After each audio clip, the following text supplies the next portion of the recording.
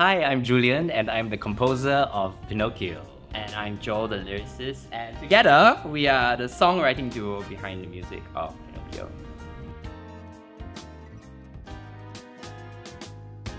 Early in the year, Thomas sat us down and brainstormed through the whole play with us. So he really gave us the blueprint to build on.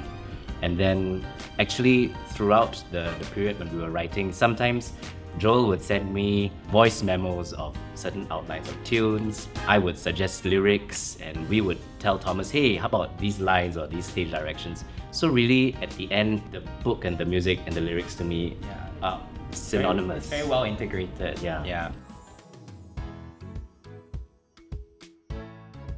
What I like about this telling of Pinocchio is that the central heart of it is a father-son relationship and about what it means to be a good parent and what it means to be a good and kind person. And I think it sort of shines through in many of the songs across the whole musical. And you know, I think the show says it's not easy. You're gonna slip up, but it's about surrounding yourself with good people and learning from your mistakes and then pulling yourself up and carrying on to try another day.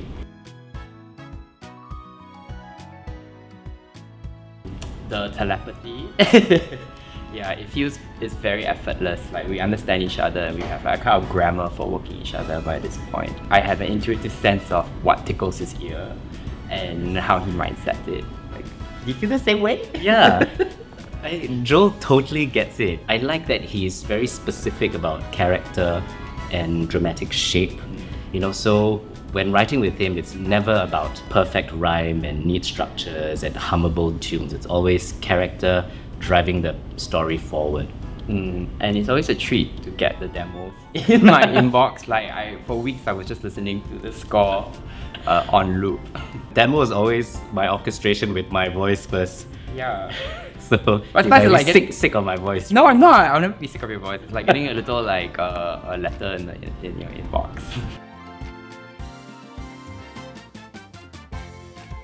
I'm always very inspired by my collaborators, the work of my collaborators. So Thomas's book, Joel's lyrics, Pam's vision for the piece, even the very nurturing way that our vocal coaches Irene Jensen and Audrey Jensen work with the children, and Gino's choreography as well. When I saw Gino prepare for the audition, I thought, okay, there must be something in the score that allows his style to shine.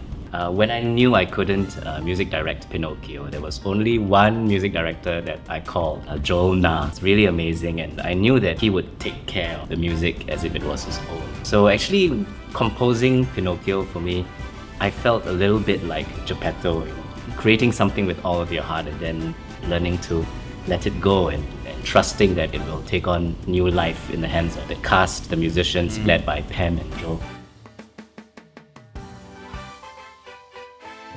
There are definitely plenty of local references and current references.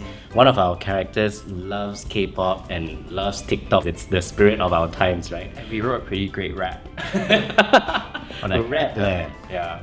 And at the same time, we found a number of ways to slide in a lot of like pop goal references, satirical jabs that are kind of like expected of the form.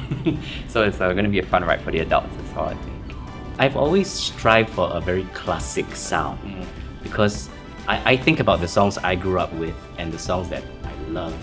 I remember the words, the tunes, the orchestrations, not because they were current at the time, but because they were timeless. So I'm always thinking of the child who watches the show today and loves the music, and I hope that we've created something that this child will continue to love even when he or she grows up.